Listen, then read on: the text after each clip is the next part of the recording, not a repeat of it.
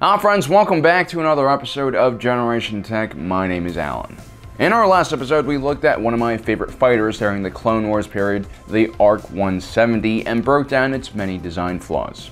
Today we continue with another popular Republic fighter design, the ETA Actis II. Created by Quad Systems Engineering, the ETA Actis II, along with the V-Wing, would serve as a template for future Imperial designs, specifically for the Senior Fleet Systems TIE Fighter in Space Superiority craft. Compared to its successor, the ETA-2 Actis was a pretty well-equipped starfighter which served as a bridge between Old Republic and Galactic Empire designs. The Republic prior to the Clone Wars had drawn on civilian soldiers, which meant that they put an emphasis on pilot survivability and safety. The Galactic Empire had an opposite philosophy, which started growing during the latter years of the Republic, as Chancellor Palpatine, who turned into the Emperor, started stripping away the last remaining traces of the Republic. I love democracy. Everything and everyone in the Empire was designed to serve the Emperor and his ambitions, and the TIE Fighter's poor and minimalistic design, which put little emphasis on pilot survivability, was an example of that. So the ETA Actis II is very much Palpatine and the Empire's first step towards a more minimalistic design. Today we're going to be breaking down this craft and looking at its flaws. The ETA Actis II was primarily designed to replace the Jedi Fighter, otherwise known as the Delta-7 Ether Sprite. This was a very minimalistic craft designed specifically with the Jedi in mind. As a matter of fact, many essential systems and scanners were removed from the craft to save weight. What resulted was an extremely maneuverable and stripped-down starfighter that was difficult to pilot for individuals without the Force. The ETA Actis II built on this design and was even faster and more nimble than the Delta-7. The ETA Actis II was designed alongside the V-Wing and the ARC-170. The latter two designs were created for widespread use amongst the clone pilots. But because the ETA Actis II performed quite well in the hands of the Jedis, and more importantly because it was so small, 192 of these fighters would be equipped on each Venator-class Star Destroyer. Now, the ETA Actis II Clone Trooper variant usually didn't have astromechs and were less stripped-down versions than the Jedi ones. But because this craft was designed for Jedi pilots, meant the Clone Troopers couldn't utilize this craft to its fullest potential. One of the major steps backwards that the ETA Actis II took from the Ether Sprite design was that it lacked shields. As a matter of fact, a lot of Jedi pilots protested against the manufacturers for this exact reason. Although I can't prove it, I wouldn't be surprised if ultimately Palpatine was responsible for this design choice to increase Jedi casualties and make them easier to kill during Order 66.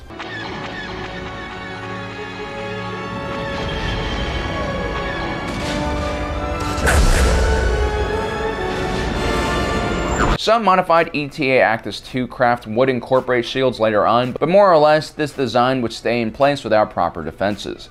When Senior Fleet Systems designed the TIE Fighter, it would incorporate the ETA Actis II's lack of shields, claiming that speed and maneuverability was better than being slow and protected. But the real reason they did this was more likely because it significantly decreased production costs and energy requirements. Interestingly enough, the other ship the TIE Fighter was based on, the V-Wing, did have shields, but ultimately the design that Senior Fleet Systems would incorporate from that ship was also one of its flaws, a lack of life support systems. Which I'm sure they explained by saying less air meant tougher pilots, but in reality this was also another cost reduction measure. While speed and maneuverability did keep pilots alive in large-scale space battles, even the best Jedi pilots couldn't account for shrapnel, stray laser fire, or even space debris and micrometeorites. Not having shields wouldn't have been as big of a deal if the ETA Actis II was heavily armored like, say, the ARC-170. The ARC-170 could actually shrug off a couple of laser blasts after its shields went down, and many of these resilient fighters made it back to the hangar with a few battle scars. The ETA Actis II was not only unshielded but also extremely lightly armored. This meant the pilot actually had a very small margin for error. This is why, again, the ETA Actis II was really more suited for Jedi pilots rather than clones. Now, the Separatist Alliance had a variety of missiles at their disposal, but perhaps no other weapon in the Separatist Alliance arsenal was more feared by Republic pilots than the Buzz Droid missile. These weapons deployed a cluster of tiny droids which clamped onto enemy starfighters and quickly, using cutting tools, dismantled their hull and essential systems. This oftentimes led to the ship being disabled, or even worse, the cockpit venting into space, or the ship just exploding. There were very few defenses against buzz droids, but the ETA Actis II was extremely vulnerable to these droids, not only because of their light armor, but because the radiator and foils on the wings were virtually uncovered to allow better thermal radiation. And because of the widespread of the buzz droid canisters, it was almost impossible to avoid them. So even talented pilots like Anakin and Obi-Wan Kenobi couldn't avoid getting caught in their range. Watching and learning, Padawan. Uh-oh. R2, what's going on over there?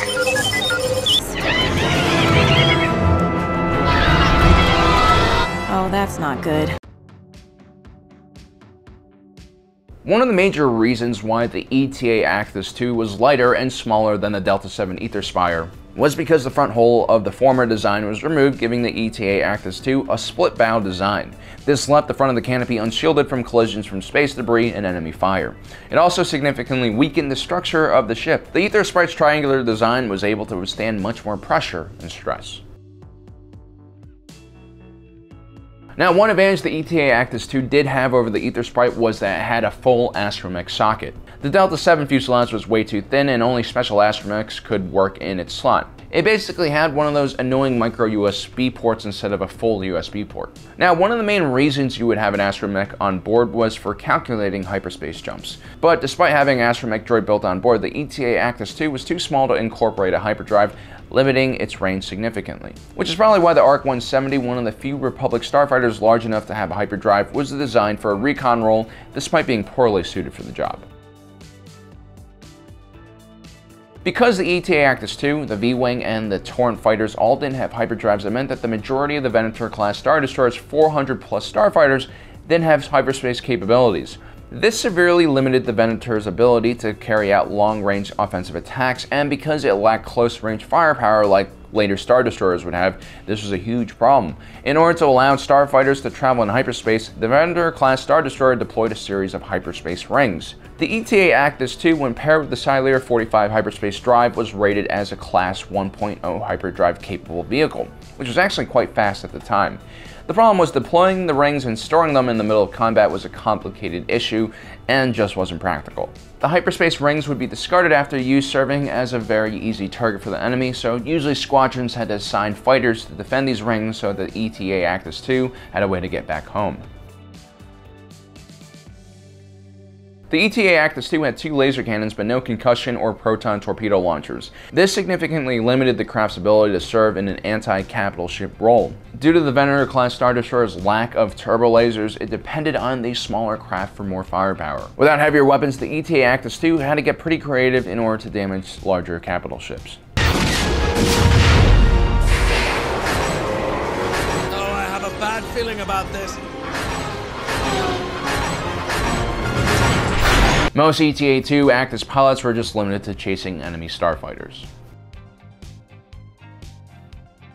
In place of proton torpedoes, the ETA Actis II had ion cannons for a secondary firing mode. The ion cannons were good for peacekeepers because they could disable civilian ships temporarily without destroying them. In combat, hitting the enemy with laser cannons was preferable. Although ion cannons were pretty useful against droids, they only deactivated them, while lasers permanently destroyed droids and didn't give them a chance to reboot. Also, ion cannons were widely inaccurate, especially at further ranges, and the smaller ion cannons like the ones on the ETA Actis were ineffective against larger capital ship shields. You need something significantly more powerful like an ion torpedo to damage a larger craft. Despite its minimal systems, the ETA Actis II still generated a considerable amount of thermal energy, which needed to be dispersed from the craft system in order to prevent it from overheating and getting permanently damaged. The S-foils on the ETA Actis II were put on the tips of the wings, which was the optimal location for heat dispersion away from the center of the craft. The problem was, even though the entire wing was basically a heat sink, the surface area was still too small to properly get rid of enough heat. It's the same problem smaller and thinner gaming laptops face, and one of the limiting factors in technology design in our own world. Smaller devices means less area to dissipate heat, which is why the latter TIE Fighter design would feature gigantic S-foils which were larger than the body of the craft. The Battle of Coruscant would ultimately determine the future in starfighter design. During the battle, the heavier and fully equipped ARC 170 suffered extremely high casualties when compared to the ETA Actis II. This would lead the Republic and ultimately Imperial designers to favor the more agile and less armored TIE fighter design over something more well-rounded like the X-Wing. But I would argue the failures of the ARC 170 was due to that craft's specific design flaws, which we talked about in another video. You can check that out right here. And it was also due to the extremely small and agile enemy droid fighters it faced, rather than the ETA Actis II's superior design. Although the ETA Actis II performed better than the ARC 170 did against the droid fighters, it doesn't necessarily mean that unshielded starfighters are better than shielded ones. Unfortunately, Empire believed in this philosophy and chose wrong. Ultimately, the X-Wing, which in many ways was a lighter version of the ARC 170, would outperform the minimalistic TIE Fighter, which was the successor for the ETA Actis II. Well guys, that is our breakdown for the ETA Actis II. Let me know what you think in the comment section below about this craft. Also, don't forget to check out the rest of our 10 Flaws series. I think we have like almost 13 or 14 videos now, so we'll link that in a playlist right around here. Also, guys, don't forget to subscribe, hit that notification button so you don't miss out on future episodes. And as usual, thanks for joining us today. If you're watching this, you are Generation Tech.